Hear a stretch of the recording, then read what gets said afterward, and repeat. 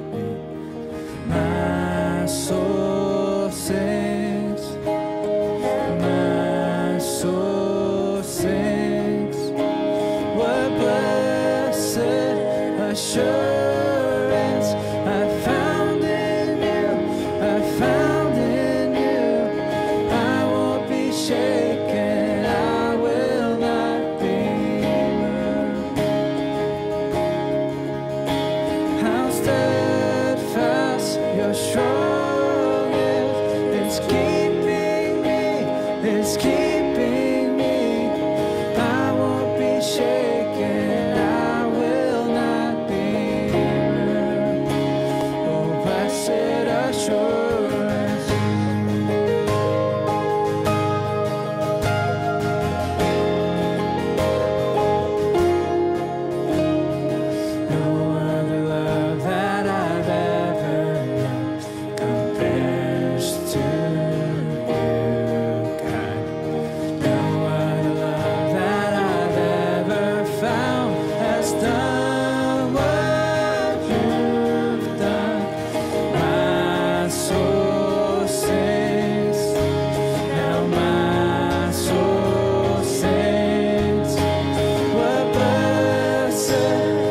assurance I found in you, I found in you. I won't be shaken, I will not be moved.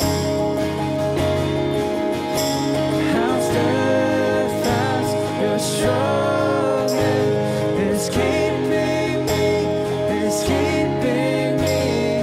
I won't be shaken, I will not be moved. Oh, blessed assurance.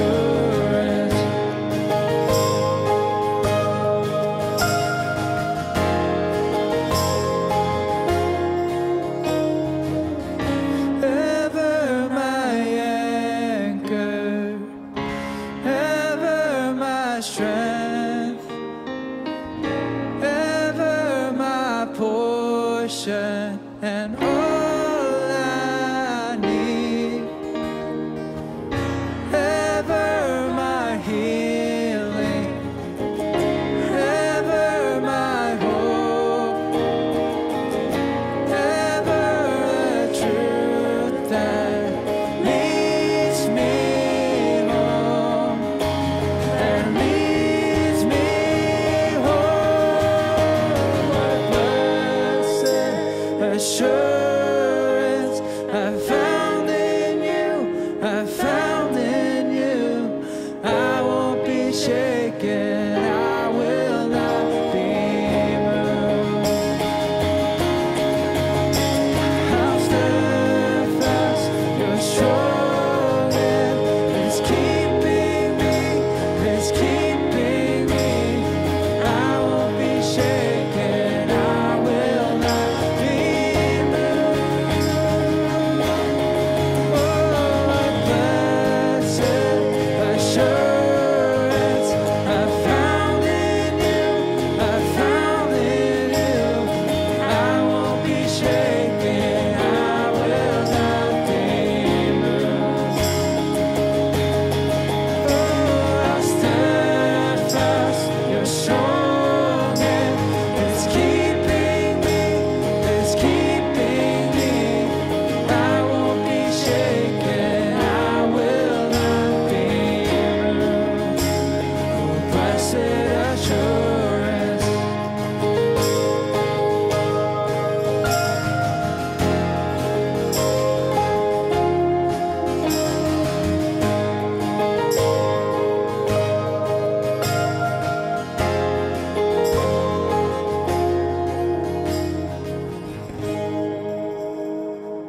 Amen. Christ is the blessed assurance that we have of the life to come. He is our hope. And this morning we're going to spend just a little bit of time confessing the hope that we have in Him through the Apostles' Creed. This is an ancient creed that reflects what all Christians at all times and all places have believed. This is a universal creed that we share with our brothers and sisters around the world and down through history. And when we confess our belief in a creed, we're not doing something that other people don't do. Everyone has a creed. We all have something that we live by, a reason for being, a goal that orients our lives. This, though, is the Christian confession. The question that it would ask you if you're not a Christian is, what is your creed then? What is your belief? What orients your life? If it's a different creed than this one, does it hold out the same hope that this one holds? So I invite you, if you're not a Christian, to listen to this creed this morning and hear what it is that we believe. What is the hope that we put our faith in as Christians? And if you are a Christian, if this is your creed for life, are you living like it's true?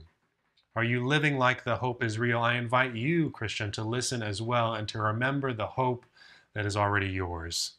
And I'm actually going to ask you to do something a little bit different this morning. I know you're at home. I would like to invite you to actually stand in your faith as we confess this together, to stand before God and read this as those who will one day stand before Him in person in glory and confess this same hope there. So let's read this together. Christians, what is it that we believe? I believe in God, the Father Almighty, the maker of heaven and earth, and in Jesus Christ, His only Son, our Lord, who was conceived by the Holy Spirit, born of the Virgin Mary, suffered under Pontius Pilate, was crucified, dead, and buried. He descended into hell. The third day he rose again from the dead. He ascended into heaven, and sitteth on the right hand of God the Father Almighty. From thence he shall come to judge the quick and the dead. I believe in the Holy Spirit, the holy Catholic Church, the communion of saints, the forgiveness of sins, the resurrection of the body, and the life everlasting. Indeed, Christians, these things are our hope, and we believe they are coming for us when Christ comes for us. And with such a hope, let's take our hearts to our Heavenly Father in prayer, asking Him to meet this faith of ours with His powerful presence, using the Lord's Prayer. Let's say this together. Our Father, who art in heaven, hallowed be thy name. Thy kingdom come, thy will be done, on earth as it is in heaven. Give us this day our daily bread, and forgive us our debts as we forgive our debtors. And lead us not into temptation, but deliver us from evil. For thine is the kingdom, and the power, and the glory, forever and ever. Amen. Let's sing once more to this God in whom we put our hope.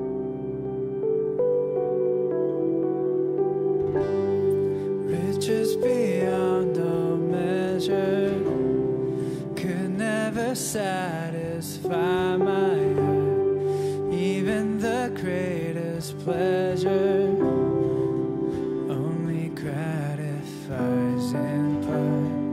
All that this world can offer could never compare to who you are. You are my greatest treasure, the desire of my heart.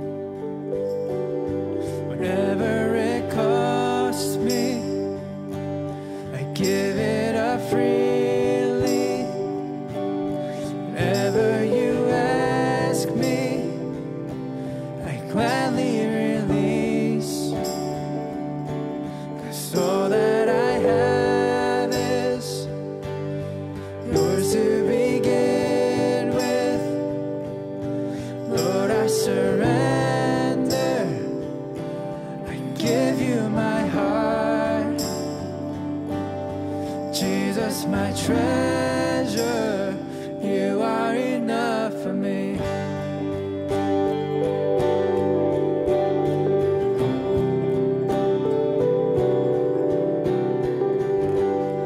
Veiling my imperfection, covering blemishes and stains, seeking this world's affection, empty pursuit, its soul in vain.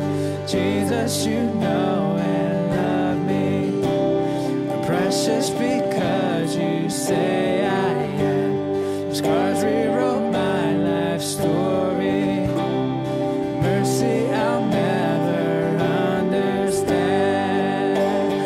Oh, whatever it costs me, I give it up freely. Whenever you ask me, I gladly release. 'Cause all that I have is yours to begin with.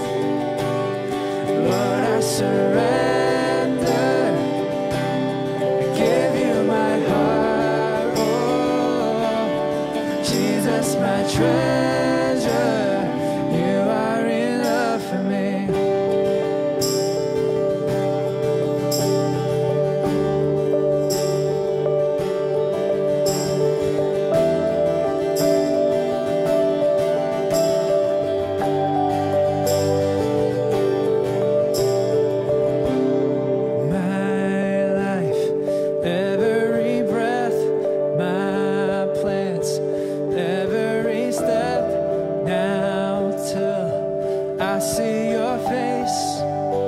I follow you, follow you. My life, every breath, my plans, every step. Now till I see your face, I follow you, follow you. My life, every breath, my plans, every step. Now till I see your face, I follow whatever it costs me. I give it up freely. Whatever you ask me, I gladly release, so that I have is yours to begin with. Lord, I surrender. I give you my heart, oh, Jesus, my treasure. You are enough for me.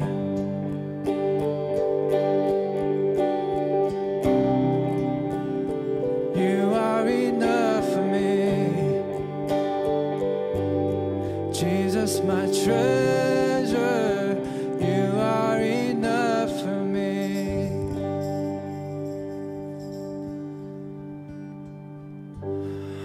Father God, take it all. Father, take what is yours. Father, the things we own, the things we say are mine, our possession, Father, we know it's from you. That way we even have these things for use. So, Father, we give it to you. Empty hands, we bring nothing but praises to your name, Father. May you be glorified in our weakness. May you be glorified in our being poor in this world. For Father, you make all great. You make all things great through your hands alone, through your power, so that, Father, you may get all the glory. So, Father, as we look on the things, on the money, on the riches of earth, may we look to you and say, Father, here it is. Use it and use us for your will to be done, for your name to be known. Father, let us not hoard, but let us spread your word and truth in the gospel of Christ. So, Father, now we pray for our heart melted. Show us what love looks like in giving. Show us what love looks like in spending. So, Father, focus our hearts and be with us as we receive your word. Be with Pastor Dwight as he ministers to us. And, of course, let your spirit be ever with us, so that we may be in your presence always. In your Son's name I pray. Amen. Amen. Well, we come now to our time of announcements, where we like to let you know what's going on in the life of our church, even in a time like this. Actually, I have 5 announcements for you today, so brace yourself. We can do this. Number 1 is just a very simple welcome to those of you who are new. I want to direct you towards the I'm New page link in the notes below, and just let you know that we have a chat feature going on in our YouTube feed this week, so you can interact with people, say hello, feel free to chat with others there as we have our service. Second announcement is another reminder about our City Mission Conference. We rotate each year between a overseas missions conference and a city mission conference, and this year we're focusing on our city in this conference. How can we be a church that seeks, that promotes, that furthers the good of our city? That's what we're focusing on in these conferences, and ours this year is going to take place this coming Friday, October 23rd in the evening, and in the afternoon of Saturday, the 24th.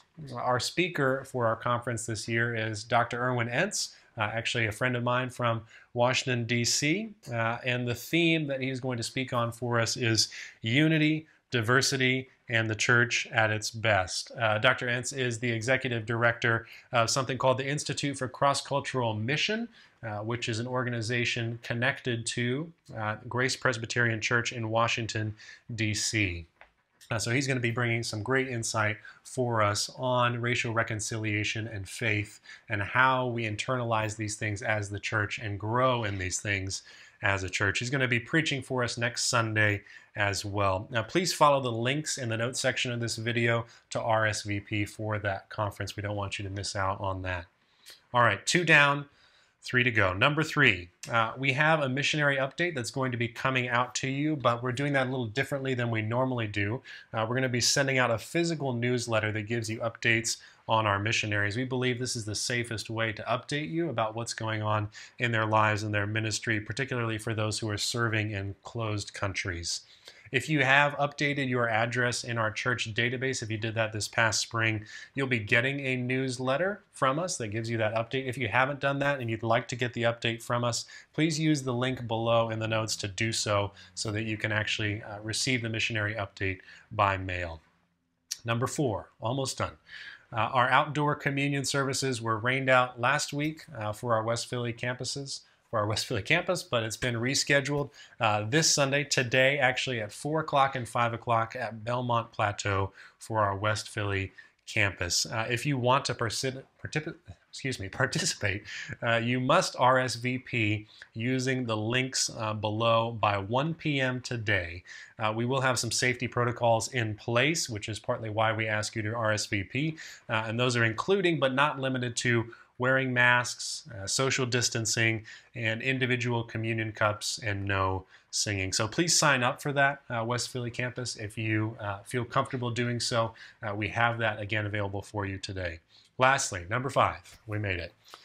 Our church and politics webinar is taking place tomorrow night. I'm actually going to be leading that for us. It's going to be starting at 8 p.m. and it's called The Church and Politics, and it's something we're putting on in this particularly challenging political season because we believe it's important to address how we, as God's people, understand our role in the politics of the world that's going on all around us every day, all day, it seems like. In particular, we're going to talk through a few key questions together, such as, is the church called to be political at all? And if it is, how should we think about the different political views that surround us? How do we engage with each other, with our friends, neighbors, and families on these things? And how do we approach thinking about voting in light of all that? I'm not going to tell you who to vote for, but how do we think about how we as Christians make our choices as voters? And we hope that this webinar will help equip you to really better love your neighbor in this time and also challenge you, no matter what your political views are, to actually find your greatest hope, not in politics, not in a party, not in a president, but in Jesus Christ, our eternal King. So that's our announcements. We're transitioning from announcements to our time of offering and prayer. In the olden days, I can say now, before coronavirus, we did our time of offering in person. Obviously, everything's virtual now, so we would still ask you, if you call Renewal your home, if you are a member or regular attender here, to give in response to the grace you have received, to give if you are still receiving an income. If you have not, if that's not the place that you're in, we want to come alongside you. We're not asking you to make yourself go into worse financial straits than you may be. So don't feel any compulsion to give if you are really struggling financially right now. And please actually reach out to us. People have given generously to make this time more livable for you, and we'd love to connect with you and serve you in that way. But giving or offering is just a time, as we just sang, to recognize that all I have is yours to begin with. And so what we do in our time of offering is just acknowledge that and bow our hearts down before this fact as we give to the work of God's kingdom together. So I would invite you to do that in the regular ways that you have been from home. But we are going to spend a little time in intercessory prayer as we do each week. And our topic this week is gospel transformation. We're going to pray particularly that we are a people who have radically changed lives from the inside out because of the gospel. And we're going to also pray that we would be a people set free by this gospel to grow, serve, and also love our neighbors, but never seeking to make that service somehow our justification before God, somehow a reason for why God loves us, to still do those things, but not put our hope in those things. And lastly, to pray that we handle the stewardship of the finances that God has given us faithfully, never letting these things become idols, things that control our hearts and our hopes, and always ready to share what God has given us with those in need. And we just encourage you to remember those that you know that are in financial difficult times right now. As we just had our time of referencing our online giving, to do that, to give towards those who are in need in the most concrete way. Also remember them in prayer now. So let's go before the Lord and pray for these things.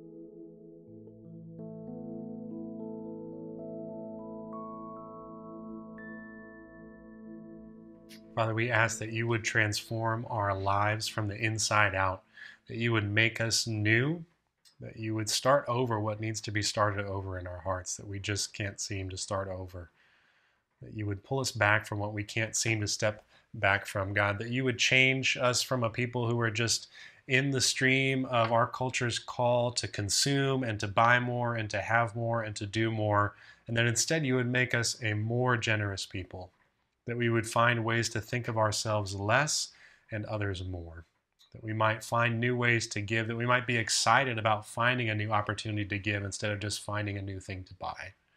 God, would you remember our brothers and sisters who are in financial difficult times right now, those who are on the streets or who are in their homes. God, that you would remember all your people, that you would call us to remember those who are even not your people, but who are in difficult times, that we might meet them with the grace that you have shown us. Father, we pray that you would teach us how to be generous because you are generous. In your Son's name we pray. Amen. Well, I'm actually going to turn it over to our deaconess, Chrissy Kim, this week to read our scripture passage for us. Chrissy? Hi, my name's Chrissy. I'm one of the deaconesses at Renewal Church. I'm going to be reading some scripture this morning from Ecclesiastes chapter 5, verse 8 to Ecclesiastes 6, verse 9. If you see in a province the oppression of the poor and the violation of justice and righteousness, do not be amazed at the matter, for the high official is watched by a higher, and there are yet higher ones over them. But this is gain for a land in every way, a king committed to cultivated fields. He who loves money will not be satisfied with money, nor he who loves wealth with his income. This is also vanity. When goods increase, they increase who eat them, and what advantage has their owner but to see them with his eyes? Sweet is the sleep of a laborer, whether he eats little or much, but the full stomach of the rich will not let him sleep. There is a grievous evil that I have seen under the sun. Riches were kept by their owner to his hurt, and those riches were lost in a bad venture. And he is a father of a son, but he has nothing in his hand. As he came from his mother's womb, he shall go again, naked as he came, and shall take nothing for his toil that he may carry away in his hand. This also is a grievous evil. Just as he came, so shall he go. And what gain is there to him who toils for the wind? Moreover, all his days he eats in darkness and much vexation and sickness and anger. Behold, what I have seen to be good and fitting is to eat and drink and find enjoyment in all the toil which one toils under the sun the few days of the life that God has given him, for this is his lot. Everyone also to whom God has given wealth and possessions and power to enjoy them, and to accept his lot and rejoice in his toil. This is the gift of God, for he will not remember much the days of his life, because God keeps him occupied with the joy in his heart. There is an evil that I have seen under the sun, and it lies heavy on mankind, a man to whom God gives wealth, possessions, and honor, so that he lacks nothing of all that he desires. Yet God does not give him power to enjoy them, but a stranger enjoys them. This is vanity. It is a grievous evil. If a man fathers 100 children and lives many years so that the days of his years are many, but his soul is not satisfied with life's good things, and he also has no burial, I say that a stillborn child is better off than he. For it comes in vanity and goes in darkness, and in darkness its name is covered. Moreover, it has not seen the sun or known anything, yet it finds rest rather than he. Even though he should live 1,000 years twice over, yet enjoy no good, do not all go to the one place? All the toil of a man is for his mouth, yet his appetite is not satisfied. For what advantage has the wise man over the fool? And what does the poor man have who knows how to conduct himself before the living? Better is the sight of the eyes than the wandering of the appetite. This also is vanity and a striving after wind. This is the word of the Lord. Thanks be to God. Well, good morning, Renewal family, and a warm welcome to any who are visiting us today virtually. We sincerely welcome you. We have been studying the book of Ecclesiastes together, and today the author, or the preacher as he refers to himself, comes to a topic and addresses a topic that is very relevant to us, especially as Americans. And that is the topic of the love of money and the pursuit of wealth. And in keeping with the theme of the book, the author is stressing that a life spent pursuing wealth, pursuing money and riches, is ultimately a life of vanity. Now, perhaps on hearing this, some of you are immediately thinking, well, this message isn't for me. I'm not rich. I don't even really have much money. How can it be my problem? Perhaps you're thinking to yourself, I'll listen, but I'm really listening for a friend of mine who's got this issue so that I can help them. Or perhaps you're sitting next to your spouse and you're like, you really need to listen to this, especially after spending all this money this past week during Amazon Prime, filling our cart with things that we don't really need, like battery-operated potato peelers, but simply because it's 75% off, let's buy it. And so there you are nudging your spouse. You really need to listen to this. Maybe that's your mindset. You don't think it's your issue. But the fact of the matter is, we live in a society and a culture that is steeped in the love of money, in chasing wealth, in acquiring the newest, the latest, the best, right? Our currency has written on it, "In God we trust," but it's probably a more accurate statement to say, "In this we trust, in the money we trust." This is the air we breathe. This is the water we're swimming in. So much so that, like a fish swimming along, seeing another fish and saying, "Hey, how's the water today?" And that fish responding, "What the heck is water?" Right? This value so pervades our culture, this love of money so pervades our culture, that we would be naive to think that we're not susceptible, that we haven't been affected by it. Because the fact of the matter is, regardless of your income level, all of us are susceptible to being influenced in this way, to have a unhealthy love of money and desire to pursue it. And so we need the Word of God to expose the truth about our relationship to money this morning. We need the Word of God to act much like a COVID mask, where until and unless you put your mask on, you may not realize your breath stinks.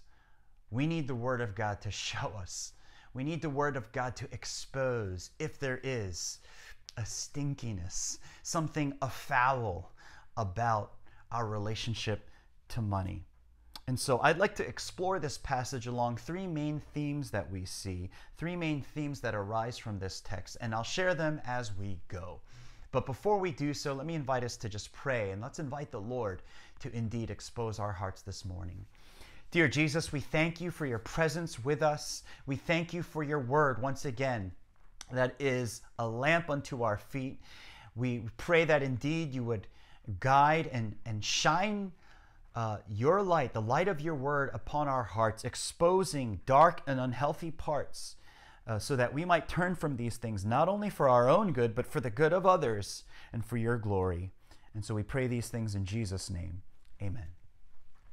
Well, let's explore again this text under three main themes. And so the first theme we see here is the preacher addresses the craving for money.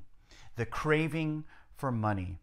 Verse 10, he who loves money will not be satisfied with money, nor he who loves wealth with his income.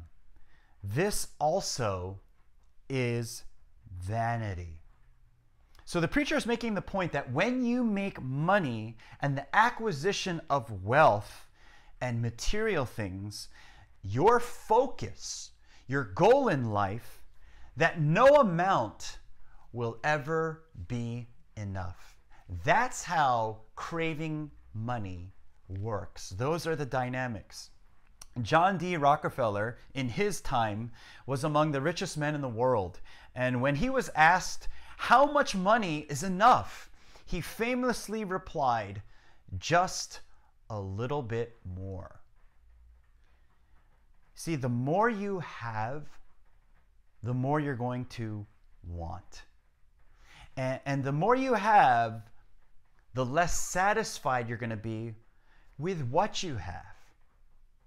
Perhaps there was a time in your life, in your younger years, where if you were to see the income that you're making right now, the income you're making today, and your younger self could see that, perhaps you would have been overjoyed, shocked. Wow, I can't believe that I could make that kind of money.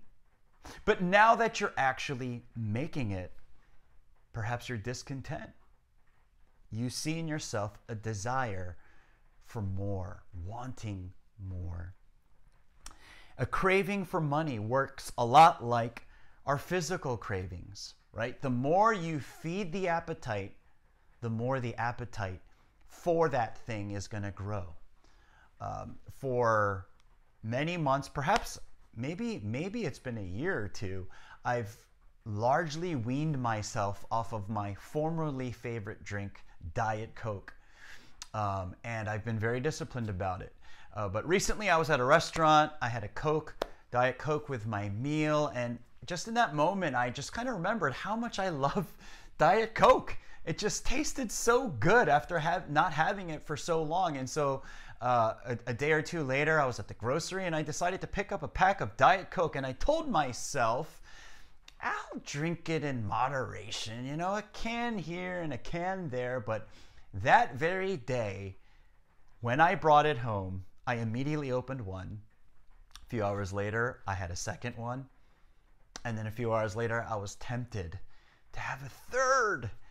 And I said, get thee behind me, Satan. But you see, that's how appetite works. The more you feed it, the more you scratch the itch, the more it incites a desire for more. You just end up wanting more. Feed the craving and the appetite grows. In C.S. Lewis's Screwtape Letters, a wise old demon is training his nephew Wormwood. It's a fictional work. And he tells him the goal is to inflame in humans an ever-increasing craving for an ever-diminishing pleasure. An ever-increasing craving for an ever-diminishing flavor. That's the formula to destroy human beings. That leads to obsession and addiction. Now, none of this should come as a surprise to us, because as the preacher told us already previously in the book, God has set eternity into man's heart. In other words, as Blaise Pascal said, the infinite abyss in us. There's an infinite abyss that exists with us, and it can only be filled with an infinite and immutable object, being God Himself. Second, In this passage, we see not only the craving for money described and the dynamics of that, but we also see the consequences of the love of money. The consequences of the love of money. When you ignore the purpose for which something was designed and use it in a way that it was not intended to be used, for example, hammering a nail with your phone, you will destroy it. When you ignore the purpose for which something was designed, you will damage it. Likewise, since we were created to love and to be loved by God, to serve and glorify Him, there will be damaging consequences if you live your life for some other purpose, namely in the service of money and material possessions. It will have damaging consequences. Look at verse 12. Sweet is the sleep of a laborer, whether he eats little or much, but the full stomach of the rich will not let him sleep. So the contrast is made between someone who works with their hands and sleeps well, even if they don't have as much, as opposed to the rich person who, with a full stomach, has insomnia. They do not rest well at night. They are restless. Why is that? Why could that be? Well, as we said, the discontentment with what we have could keep you up because you're tossing and turning and stressing about how to get more money and how to not lose the money you already have. But there's more reasons for restlessness. Verse 11, when goods increase, they increase who eat them. In other words, the more you acquire, the more others are going to want. Whether that's the government, whether that's family, whether that's old friends who suddenly come out of the woodwork now that you're wealthy. We see this happening all the time with athletes who didn't grow up with much and came out of impoverished communities and suddenly become rich, and then out of the woodwork come all these long-lost relatives and friends and family asking them for money. The more you acquire, the more people are going to want and expect of you. The more you acquire, the more space you're going to need to hold all that stuff. And then the more you're going to need to pay others to take care of that stuff. Your house is so big, now you need a housekeeper. Now you need a landscaper. Now you need a pool guy. And the list goes on and on and on. The more stuff you add, the more stress you're going to add. Verse 17, he describes the life lived in the pursuit of money and wealth in this way. All his days he eats in darkness. 2 weeks ago, we talked about the relational isolation that occurs when we are overly obsessive and driven. You know, money is often the cause of so much relational turmoil. Money specifically is often the cause of so much marital turmoil. The preacher continues, in much vexation, meaning constantly being frustrated, anxious, and stressed over money. He says, and sickness. Being overly concerned about money can literally burn a hole in your stomach. Ulcers. And overconsumption will expand your stomach. Right? Derek Kidner, Old Testament theologian, he says, speaking of the existence of fitness clubs in this country, it is one of our human absurdities to pour out money and effort just to undo the damage of money and ease. Now, certainly for some, issues with weight and being overweight are far more complex. But for a lot of people, we just simply eat too much, right? And again, we live in a country that overspends, and part of what we overspend on is our overeating. And then we have to spend more money to undo the effects of our overeating. And this is what Kidner's talking about, the absurdity of that. So again, All his days he eats in darkness, in much vexation and sickness and anger. Anger towards anyone or anything that threatens your money. Anger that you don't have enough. Anger because you feel like you deserve more. And sometimes this anger is directed at God. So hearing this list, do you see these qualities in your own life this morning due to money? In this regard, are you beginning to smell your own breath? And perhaps it's not so fresh. That maybe you have more of a problem with money than you thought or you realized. But finally, beyond being anxious and stressed and relational turmoil and physical unhealthiness and anger, more foundational and perhaps the most costly consequence of all is that a life spent in the pursuit of money and wealth is a life spent in vain. It is a wasted life. Or we could say it like this: the greatest consequence of living a life whose main aim is the pursuit of wealth and money, the greatest consequence of such a life is that that life will be inconsequential. It will be a wasted life, a life spent in vain. Now, why is that? Let's hear the logic of the preacher.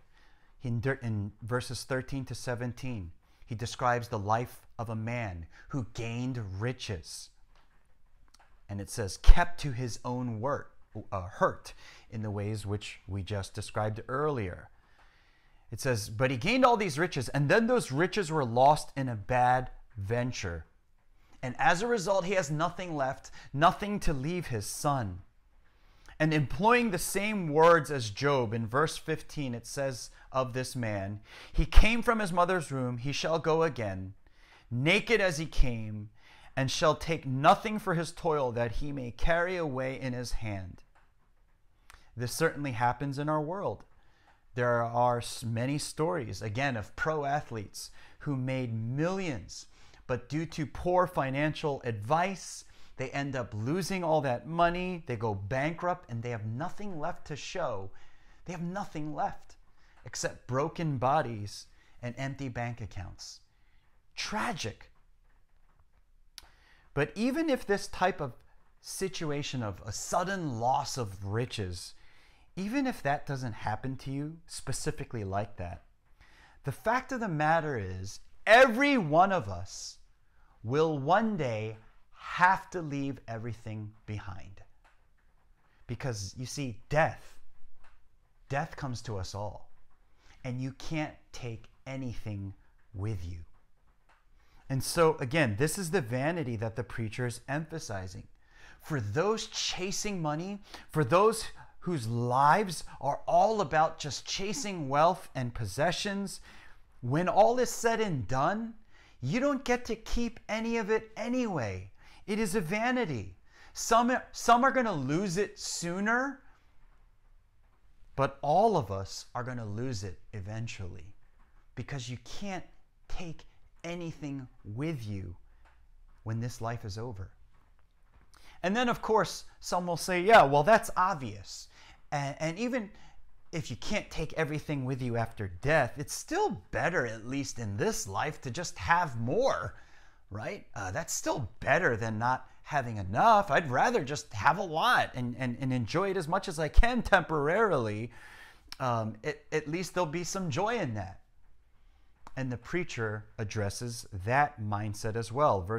Chapter 6, verses 2 to 6. He describes the life of another man who had it all. Wealth, possessions, even honor, so that he lacks nothing of all that he desires. Yet God does not give him the power to enjoy them, but a stranger enjoys them. This is vanity. It is a grievous evil. In other words, it makes his stomach turn.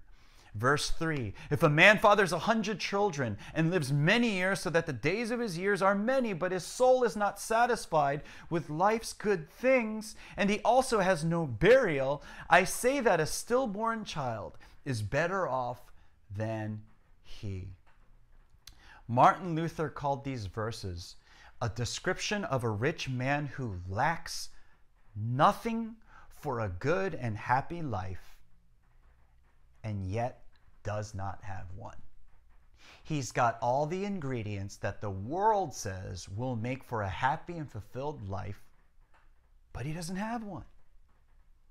The preacher brings up this heartbreaking topic of a stillborn child who never got a start in life. And yet, the point he makes is that the stillborn child has an advantage over this man, because at least the stillborn child has found rest. They're rested in the arms of God. Whereas this man, his life is full of all these good things, but he's restless. He's discontent. He's unsatisfied. And so what good is it, he says in verse 6, if you could live 2,000 years, but you have no contentment in life? What good is that? Satisfaction is not guaranteed simply by having more. Whether more money, more kids, more days of your life, satisfaction is not guaranteed simply by having more. Going back to Rockefeller, after he made his millions, he also said, I would give all that I have now if I could experience the contentment and satisfaction in the days when I was making $3 a week. All that stuff didn't make him more content. There was a New York Times article that appeared some time ago, and of course it's still applicable today, and it was entitled, In Pursuit of Affluence at a High Price. And this is what the researchers said. The adage that money can't buy happiness may be familiar, but it is easily forgotten in a consumer society. A much more persistent and seductive message is beamed from every television screen. Contentment is available for the price of this car or that computer, a little more getting, a little more spending. Over the last few years, however, psychological researchers have amassed an impressive body of data suggesting that satisfaction simply is not for sale. Not only does having more things prove to be unfulfilling, but people for whom affluence is a priority in life tend to experience an unusual degree of anxiety and depression, as well as a lower overall level of well-being. Likewise, those who would like nothing more to be famous or attractive do not fare as well, psychologically speaking, as those who primarily want to develop close relationships, be responsible, and contribute to community. Earlier research had demonstrated that neither income or attractiveness were strongly correlated with a sense of well-being. But Dr. Richard Rhyan, professor of psychology at the University of Rochester, and Tim Kasser, who is now assistant professor of psychology at Knox College in Illinois, have discovered the news is even worse. In 3 sets of studies published in leading psychology journals since 1993, the researchers sketch an increasingly bleak portrait of people who value extrinsic goals like money, fame, and beauty. Such people are not only more depressed than others, but also report more behavioral problems and physical discomfort, as well as scoring lower on measures of vitality and self-actualization. The researchers could have saved a lot of time by reading the book of Ecclesiastes, because this is the exact point the preacher is making. You can have it all, but still suffer from a poverty of contentment. Which leads to our third and final point: contentment's source and intended consequence. Contentment's source and intended consequence. Verse 18 to 20. Behold, what I have seen to be good and fitting is to eat and drink and find enjoyment in all the toil with which one toils under the sun, the few days of his life that God has given him, for this is his lot. Everyone also to whom God has given wealth and possessions and power to enjoy them and to accept his lot and rejoice in his toil. This is the gift of God. For he will not much remember the days of his life, because God keeps him occupied with joy in his heart. Here, the preacher describes a man who has found contentment in what God has given him. Money and possessions are not inherently evil. They are, in fact, good gifts of God. They just make a horrible master. This man is content with what he has, so much so that his days are flying by because he's just occupied with joy in his heart. There's sincere joy in his heart. Now, this reminds us of another person who actually lived this way, the Apostle Paul. And he writes in Philippians 4:10-13, I rejoiced in the Lord greatly that now at length you have revived your concern for me. You were indeed concerned for me, but you had no opportunity. Not that I am speaking of being in need, for I have learned in whatever situation I am to be content. I know how to be brought low, and I know how to abound. In any and every circumstance, I have learned the secret of facing plenty and hunger, abundance and need. I can do all things through him who strengthens me. Isn't this something we would all want? Genuine contentment, where you're not anxious, fretting, in vexation, living angry over, in particular, money and possessions. Where there's an abiding joy that's not based on your circumstances or your bank balances, but a deeply unshakable and abiding joy. So the question is, where is that found? Where is such contentment found? And it's certainly not in sheer willpower, right? Be content, just be happy with what you have. We know that doesn't work. The preacher makes clear that not only are wealth and possessions gifts of God, but the power to enjoy them is a gift of God as well. The power to enjoy them, the power to be content comes from him. And this is why Paul writes, I can do all things through him who strengthens me. So then, okay, contentment comes from God. But how? Does God just zap us with it? So you hear this sermon and you just say, God, give me contentment, and you're just zapped with it and everything's going to be okay from that point out? We wish it were that simple. But that's not how it works. What does Paul say? He says, I have learned the secret of facing plenty and want and being content. It's something he learned. The well-known hymn by Horatio Spafford, It Is Well, right? The verses go, when peace like a river attendeth my way, when sorrows like sea billows roll, whatever my lot, thou hast taught me to say, it is well with my soul. Did you catch that? Thou hast taught me to say it is well.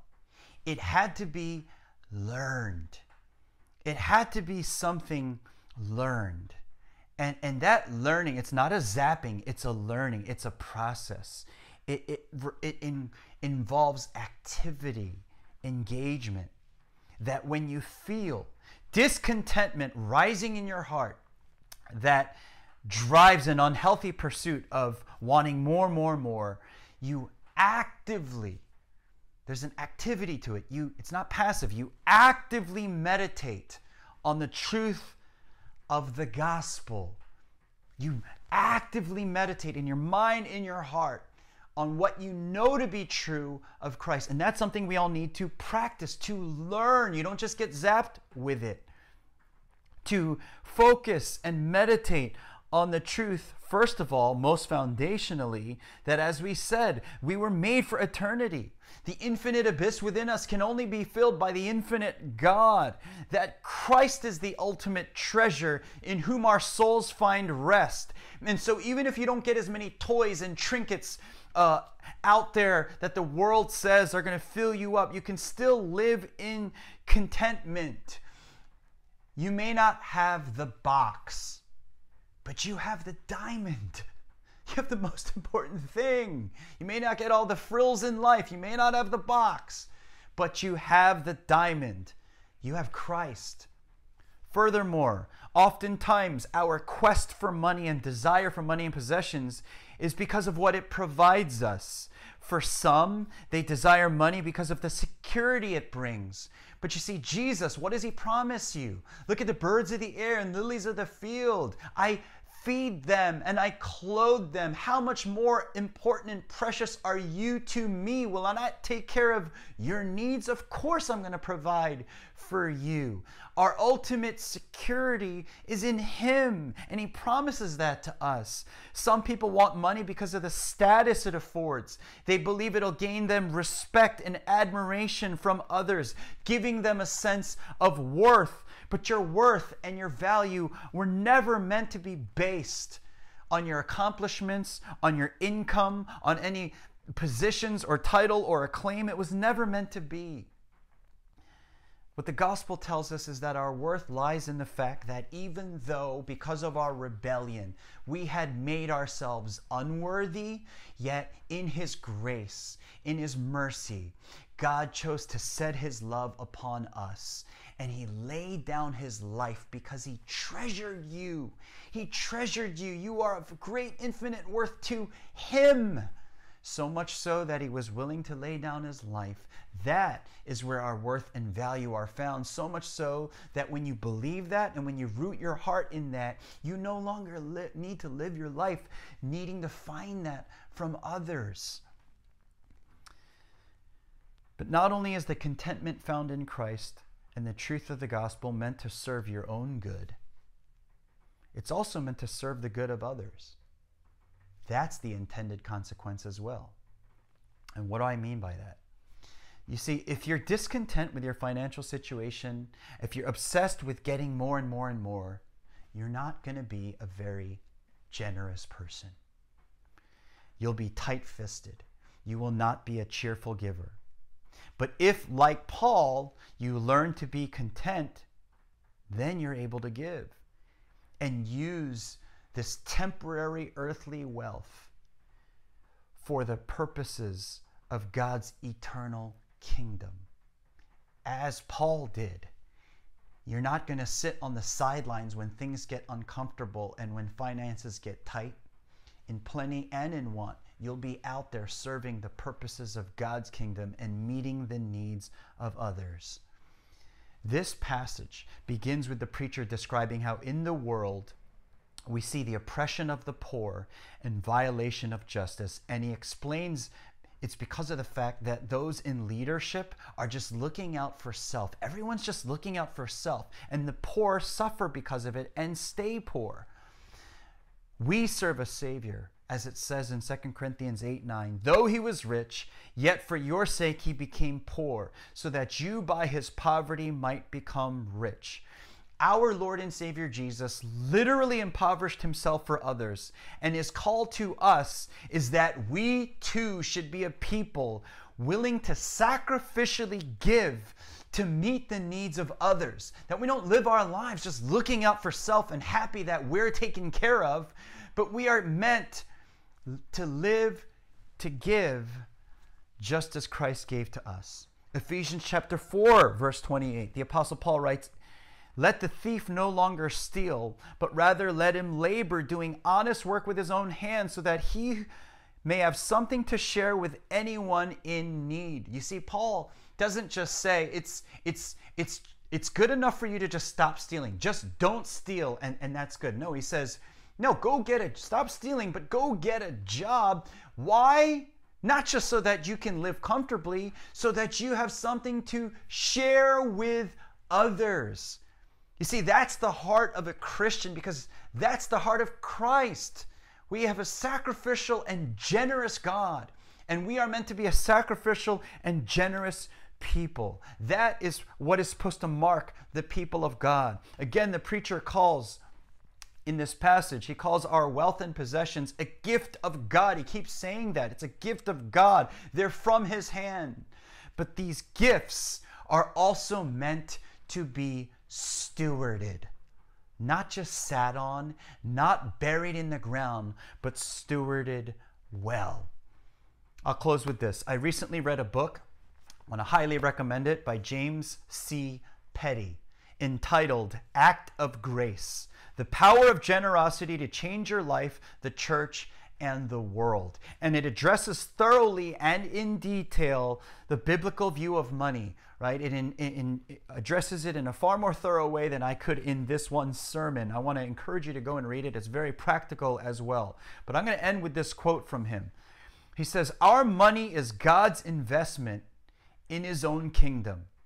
He has endowed and positioned each individual Christian with unique spiritual gifts and specific monies that are needed, so that when they are combined with those of other believers, the church can carry out all that he has commanded it to do at every period in history.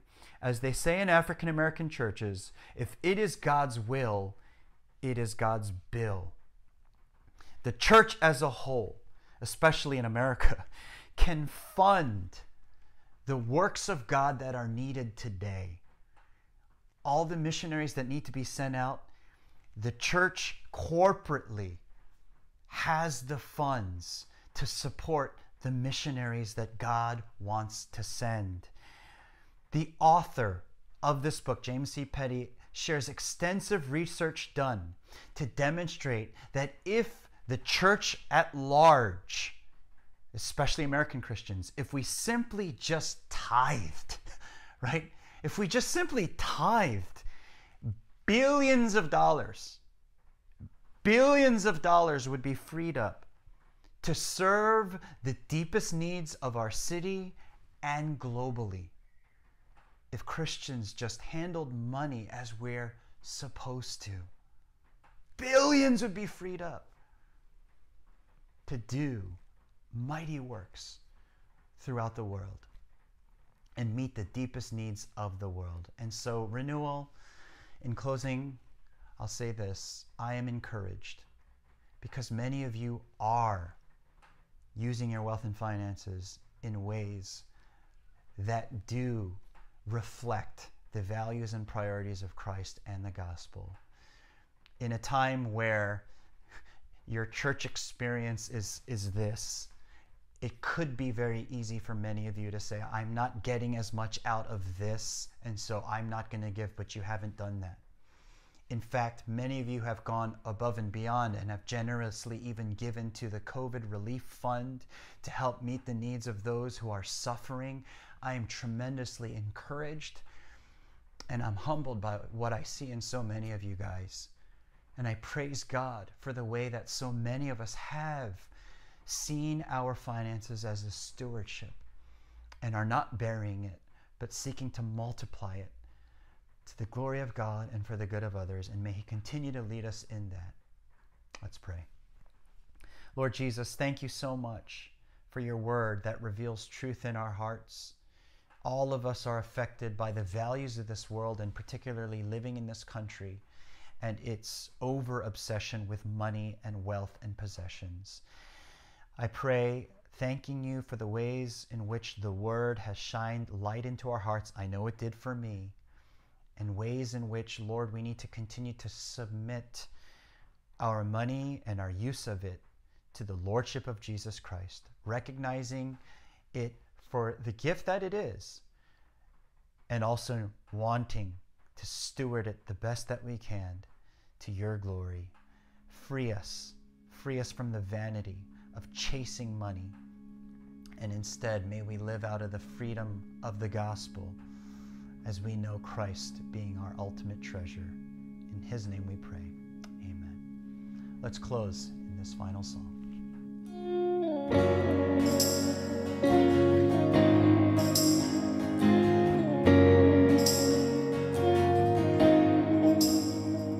My worth is not in what I own, not in the strength of flesh and bone, but in the costly wound of love at the cross.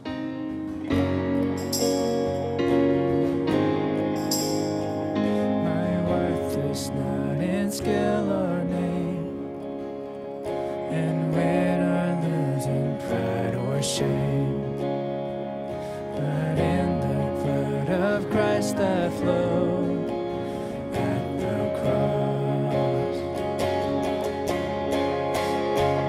And I rejoice in my Redeemer, greatest treasure, wellspring of my soul. And I will trust in Him, no other. The soul is satisfied in Him alone.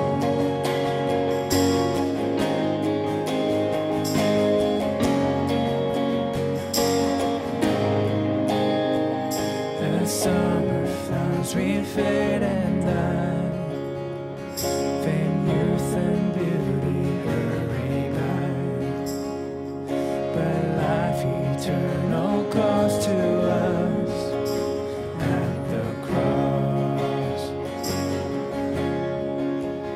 I will not boast in wealth or might, or human wisdom's fleeting light, but I will boast in knowing Christ at the cross. And I rejoice in my Redeemer, greatest treasure, wellspring of my soul. And I will trust in Him, no other. The soul is satisfied. And I rejoice in my Redeemer, greatest treasure, wellspring of my soul.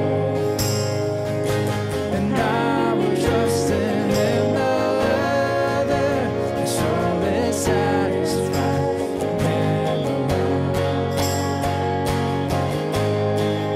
In Him alone. Him alone.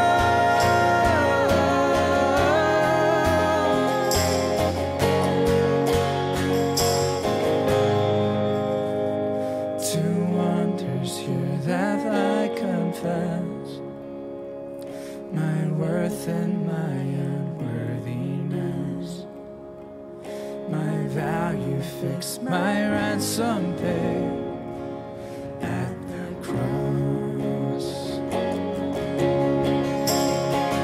And I rejoice in my Redeemer, greatest treasure, wellspring of my soul.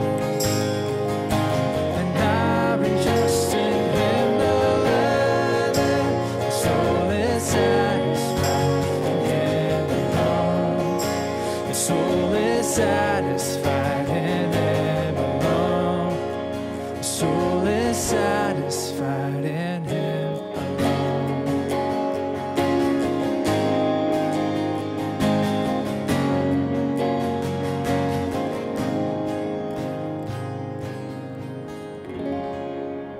And now would you receive the benediction? Now may the grace of our Lord Jesus Christ, the ultimate treasure, the satisfier of our souls, the love of God the Father, whose infinite love truly fills you up, the fellowship of the Holy Spirit, who continues to guide us and lead us into the truth, all truth, including the truth about money, may He be with you now and forevermore. Amen. Go in His grace and go with generous hearts to serve the world.